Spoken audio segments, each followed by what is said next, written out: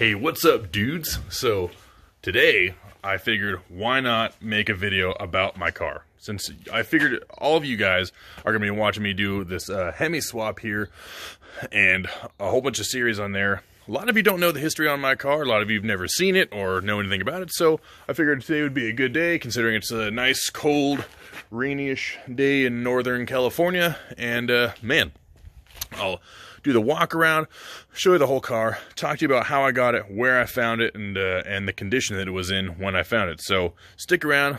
Here's the intro. Let's get into it.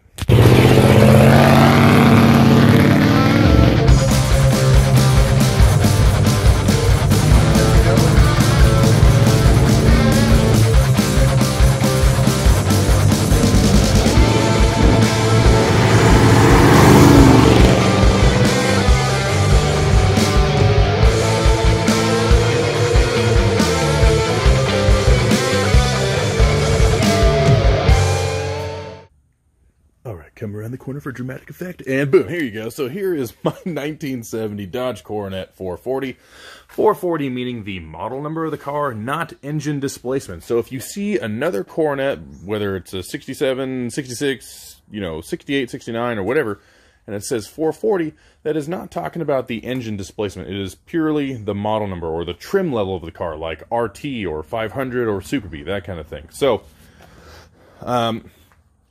right off the bat, you can see that the whole bumper situation here is very unique and only specific to the 1970 Coronet platform. And a lot of people back in the day didn't like it, so Dodge only sold half the numbers between the Coronet and the Charger. The Charger also had that, that big chrome wraparound bumper as well. A lot of people didn't like that, so if you see a 70 B body, try to snatch it up because there's not a whole lot of them out there. Alright, so let's start down the driver's side of the car here, and yes, I'm sure you guys have noticed, I broke this off, and it totally sucks too, because that was the original one, and it caught on my pocket one day somehow, and it just broke in half, but I did find another one on eBay, so I'm going to put that on, but I'm not going to put it on until the whole Hemi swap is done, because I'm sure working on this thing, I'm going to have to walk past it like a million times, and the last thing I want is just to break off the new one, so it's just going to sit right there until it's time to get put on. So check this out. This car is actually in a really good shape. The body lines and the panels are like super straight. Yeah, I mean it's a little wavy, but it's really not that bad. Like, this car is in excellent condition for how long it's sat. But yeah, door gaps are good. Now, it was repainted. I don't know when, but I'm gonna go ahead and speculate that it was probably during the 80s at some point, because I figured maybe the paint jobs from the factory started fading at that point, so people that had these cars just repainted them and, sprayed over the original paint, which you can see right here. It is EW1, which is eggshell or just white in the Dodge, and I believe Plymouth called it Alpine white, but I'm not sure.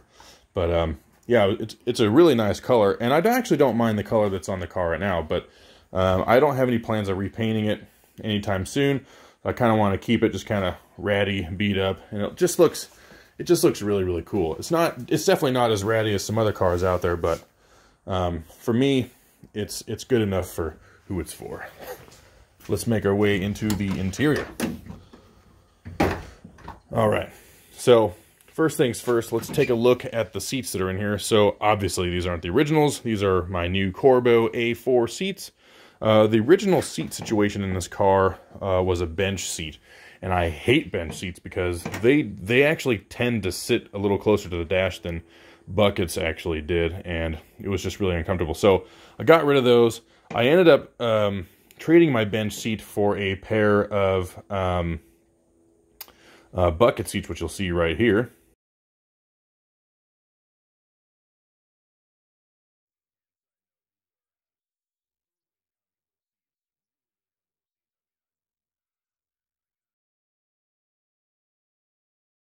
And he did a killer job on them, but they were way too nice for this thing, and they weren't really what I wanted for this build anyway. So I sold them to a guy in the Midwest who's going to be using them for his 1970 Dodge Coronet Super B project, which is kind of cool. So Anyway, let's make our way to the dash. There's really nothing fancy. This is just your standard dash. Super Bs and RTs and stuff, they got like the rally dash, which are really, really cool. And I was thinking about putting a rally dash in here, but I didn't know that the frame situation is completely different from the standard dash to the rally dash. So I think I'm going to go with Dakota Digital, and they actually make a digital dash for the standard gauge cluster. And a friend of mine, Daniel, he has been doing it. He's got a guy working on his car and putting that in, and it looks killer. So I think that's what I'm going to do. But anyway, carpet is actually in decent shape. I know it's completely filthy. I took the back seat apart. Sorry, the area back here. I've got the bench seat over there, and I'm just doing some cleanup work. Let me just move this forward. Doing some cleanup work. I want to get these B-pillar panels replaced. Same thing with this one on that side. As you can see, it's just super weather warped. I did make myself a brand new board back here. I can't remember the name of it. It's slipping my mind right now, but I'm sure you guys will let me know. But yeah, so I made myself a new one out of plywood, sanded it, painted it, and it's actually really thick and durable, and if I want to put speakers back here, I can certainly do that. So I'm just going to go clean all this area up, and I'm going to reseal here, because when I go to drive across country to do power tour, I don't want them to leak or do whatever. So so this being a post window car, right, all of the structure is in this post, and it makes these cars actually like a couple 100 pounds lighter than the hard tops.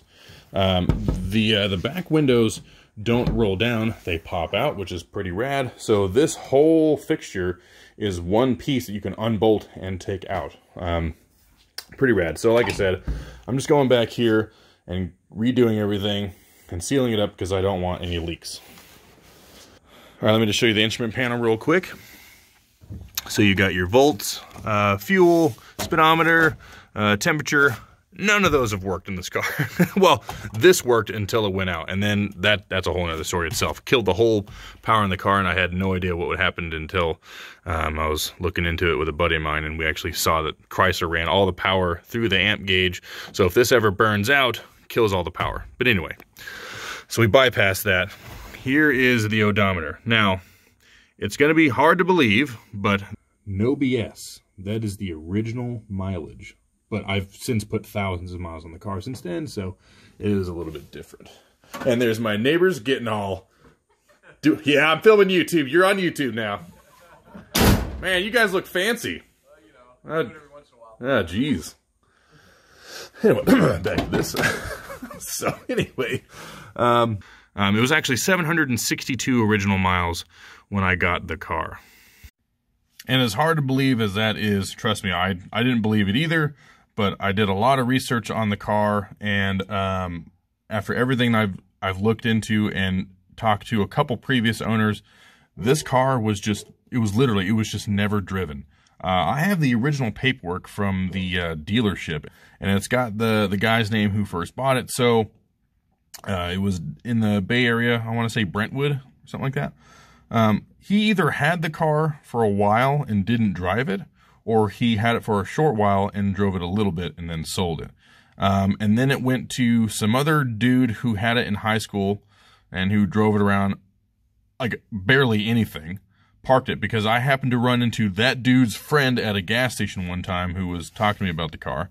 And he was like, yeah, he had it for a while, but you know, he just never drove it and just kind of parked it and kept it in his dad's garage. And then they sold it to the guys I bought it from, who let it sit in their yard for 15 plus years. After I'm done showing you the whole car, I'll show you all the pictures from what this thing used to look like. It's really bad, and it was neglected, and it was pretty sad. But I'm glad I was able to get it and save it, and going through the car and giving it everything that it deserves. So, but yes, this car is a super original, very low mileage car. The people that just had it beforehand were just like weird tweakers and just did like a bunch of weird crap to it for some reason. But yeah, it was 762 original miles, not even 1,000.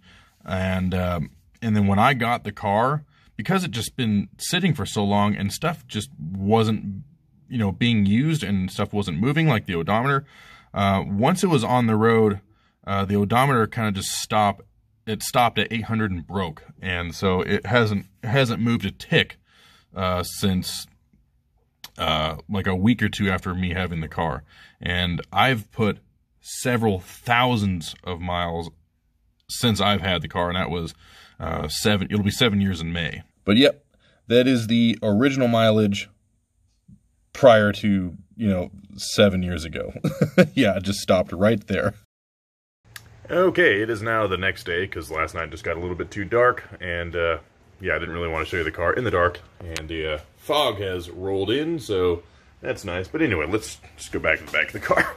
Alright, now let's check out back here. So here is the rear end. It is an 8 3/4, 323 gears. It's an open diff, 11-inch drum brakes. This rear end came out of a 68 Coronet RT that unfortunately burned to the ground. So the guy sold it to me pretty cheap, and he did warn me that the seals might be damaged because of the fire and the heat, and of course they are, because you can see it leaks. But I knew that, but I needed to get it in the car, because the rear end that was in here was my 8 1/4, and it was making a bunch of noise, so I needed to get it out of there, and I eventually just gave that rear end to my my buddy Rob, who put it in something else.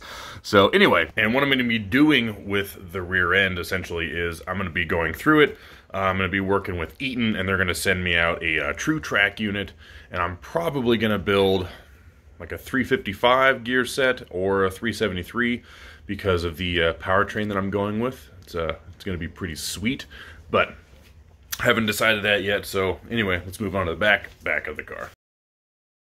Here are these freaking awesome Dodge decals that I put on there, and I just eyeballed the spaces in between the letters, and then I just had like a ruler out here and marked a line to follow the center line so that it could be somewhat even, and I made sure it was about an inch over my rear marker light here, and you actually see, I think, some of the pencil marks still there. I just haven't erased them, but yeah, it's pretty cool. Gives it a whole new look to that quarter panel. It just looked pretty bare without it, but alright, so here's the back. This tail panel is actually pretty cool. It was only for the Coronet Deluxe 440 and Super B models, and the 500s and RTs got like that separated tail light situation, which isn't really like my favorite, but it doesn't look too bad. So I'll show you the trunk, and this is the only spot in the car that really has bad rust, and it's really not even that crazy. So some cancerous spots here and there. You know, you could see there's just like some pinhole stuff happening over there. There is some rust happening up here, and focus, there we go. Nothing really too crazy there. I do want to look into fixing that hole. I don't really want the trunk hinge mount to separate or break off or whatever, but yeah, so I think for now I'm just going to leave that. It's not really crucial to the Hemi swap, but I will fix it. Ooh, hey. There we go. Not really crucial with the Hemi swap, but I will fix it. And then there is some rust happening right here on the bottom of the quarter, so I'll at some point I'll need to make a patch panel and cut all that out and re-weld in a patch panel there. So here is the other door, and when I got it, this door was probably like a ½ an inch down, and they were just slamming it onto the bottom of the rocker panel here, and it's just freaking irritating, man, because they did damage this like a little bit, but I was able to move the door up as kind of close to where it needs to go. Still needs to be adjusted a little bit more, but yeah, you can see that paint is just, you know, it's not close. And I did buy paint. I did have this color paint matched, so at some point during the build I will paint match this door just to get rid of this ugly off-white color. But yeah, check out this fender. It's just, you know, it had been mangled, and they just grabbed, look, what it looks to me like they just grabbed like vice grips or pliers or something and just try to bend it back. It just looks like ass, but nothing really I'm gonna fix right now. And then I did notice that it looks like the car had been like curved at some point, or something happened there and, you know, ripped up that metal, which is a little bit irritating. And then we have this scratch, and I'm not sure what this is from. They might have drove into something or something, I don't know, but kind of sucks. But so yeah, that's the car right now as it sits.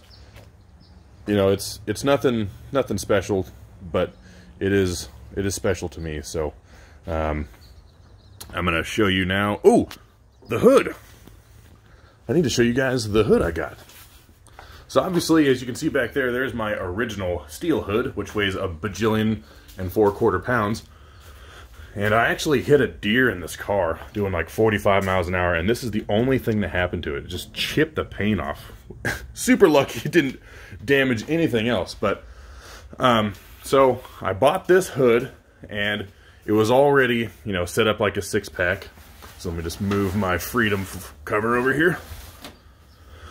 All right, so yeah, I got this hood from a company in Canada. I can't remember the name of the company, but they did an okay job. It was really rough when I got it, so a friend of mine and I sanded the crap out of this whole hood and then repainted it. But and then another friend of mine, Rob, came over and we put in the 4-post mounts, and it is a legit 4-point hood. Like, it's completely lift off, hinge delete. I got the hinges sitting over there, but they did have the provisions in the hood if you did want to mount it with the hinges and like a lighter spring, but that's weak. I'd rather just take the hood off and set it on the roof anyway, because race car. Alright, so now that you've seen how the car is right now, I'll show you and talk to you about how I got the car, when, and what it looked like before. It was pretty bad. So here we go. So in 2013, right after I got out of the Marines, I got a job as a tow truck driver in Grass Valley. And I would say maybe like a year or so into the job, I got a call to do a tow on this guy's Honda or whatever. So I get there, I'm hooking the car up, and he's telling me like where he lives. And so anyway, we head out there, and he lives out like in the middle of nowhere, in Nevada City, California, with his grandparents. So we get to the house. I'm trying to look to see where I need to back in and drop the car off. So anyway, you know, I get my PTO on. I lower the bed. I get out, and I'm starting to work the controls to get the car off the bed. And as I'm just sitting there, I'm just like, you know, looking over, and all of a sudden, boom, there it was, just like this, sitting there, uncovered, completely filthy, covered in moss and mold, freaking no driver's side window, plastic bag and duct tape everywhere over like every part of the window. And like, I immediately fell in love, and I was freaking asking him like, hey, is it for sale? And they were saying, no, it's my grandpa's, he's gonna get to it one day, you know, that sort of thing. So I'm taking a look at the car, I'm like checking out the front end. You know, it doesn't look that bad. The whole car looks super straight. And then his grandpa came out, and we were talking for a minute, and I asked him if I could, you know, pop the hood and take a look. And, you know, so he was like, yeah, go ahead. So anyway, I popped the hood, and it looks like a very, very complete, you know, 318, pretty much unmolested, you know, original 2-barrel, like, intake and carb sitting on there. And so I'm looking at that, and I look at the side of the car, and I see that there's a primer gray door, and they said, yeah, the original door is in the trunk, and it's pretty beat up. The whole door was ripped forward at some point from the previous owners that we got it from, so had to deal with that, but wasn't a big deal. And then, yeah, you can just see the car is just covered in mold, moss, like it was pretty gross. So moving on to the side of the car, here is like the rear wheels sitting in the dirt, in the mud, for who knows how long. I think it's been sitting there for 15 plus years. And, you know, the back of the car, same situation, dude. Like, it's just covered in mold all over the whole car. And you'll be able to see the exhaust tips are basically almost touching the ground. And my car's not exactly, you know, low to the ground, essentially. So it just shows you how long it just sat in one spot for. But yeah, it's completely sad. It just sat right there, uncovered, underneath pine trees, and, you know, just being totally neglected, which is really sad. But so anyway, I asked him, I was like, hey, you know, do you mind if I open up the driver's side door and take a look in there? And he was like, yeah, go for it, blah, blah, blah. So, you know, I opened up the door, and, you know, someone had, like, put a speaker in there. The dude's grandson was kind of a druggy-looking dirtbag kind of a guy, so I think he shoved those speakers in there or whatever. I don't even know, but yeah, so the inside, same story. It was, like, moldy, spider webs everywhere, freaking dirt and pine needles. I believe that there was like water sitting behind the driver's seat on the floorboard there, and I immediately just thought, like, man, that water needs to get out of there, otherwise it's just gonna rot the floor. But yeah, like the headliner, you see all that like white speckled stuff is mold. So that was gross, and so it's like, well, that's got to be taken care of.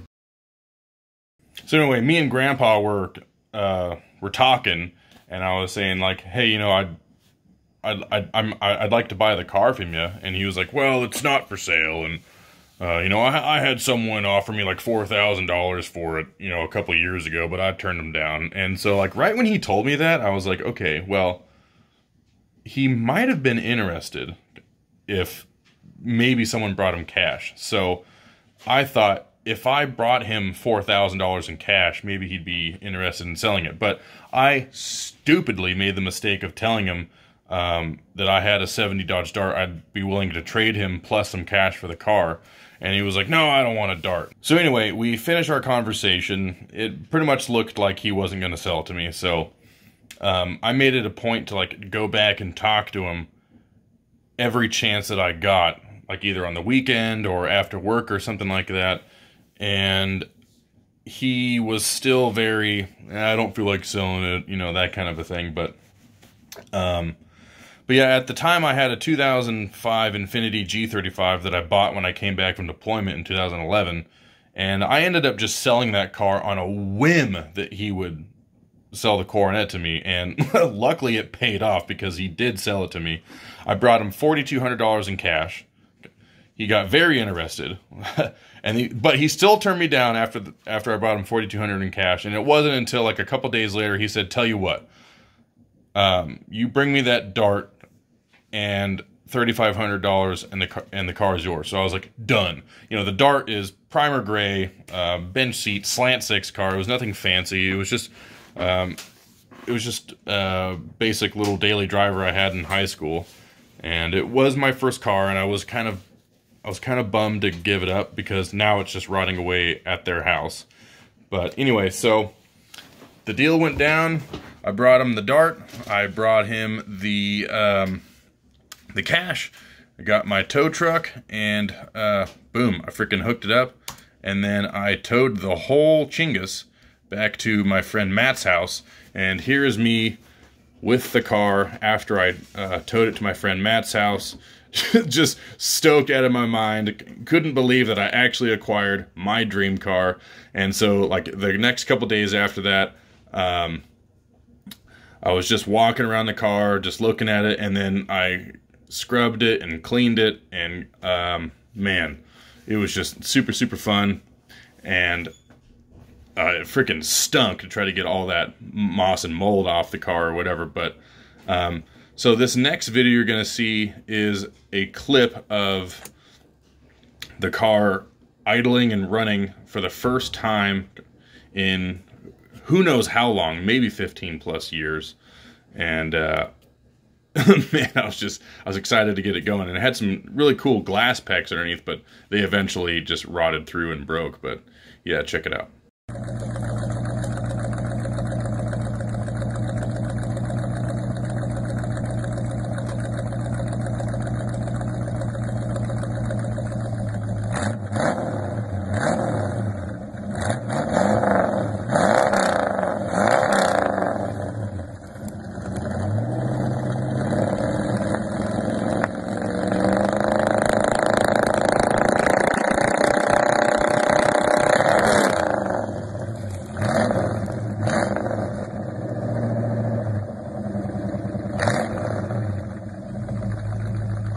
So back when I first got this car, I regret not taking enough pictures or especially videos. I hardly have any footage of this thing, like from when I first got it. There was like a couple little small videos here and there, but I don't know where they went. I lost them. I wasn't on Instagram at that time. YouTube wasn't even like remotely like in my thought process. So unfortunately, I don't have like a ton of pictures or videos from back when I first got it, which sucks, but nothing I can do with it now. But so hopefully you guys liked that video. Just, you know, kind of giving like the brief history on this thing and the progress that's going to be made on it and stuff like that. That's one thing. So I do have my Borgeson steering box, and I'm waiting on my steering column to come back from I Did It Steering. And then I've been talking with the guys at QA1, and hopefully we can get a suspension set up for this car here in the next like few months or something like that. I know they said they were kind of back ordered on a few things, but so waiting on QA1, some things from Holly that I still need to get or whatever. So there's going to be more content coming out as far as the actual Hemi swap process goes. And like I said, as soon as I get suspension, that's really like one of the main key things. As soon as I get suspension in an oil pan, I can actually get this engine in the car and start doing everything I need to get it back on the road before August. So, but anyway, guys, thanks for stopping by. I really appreciate it. Subscribe if you feel that I have earned your subscription. Give the video a thumbs up, like it, share it. What's the other little YouTube thing? Oh, turn on the bell or whatever. But anyway, thanks, guys. I really appreciate it. And dudes, we'll see you later.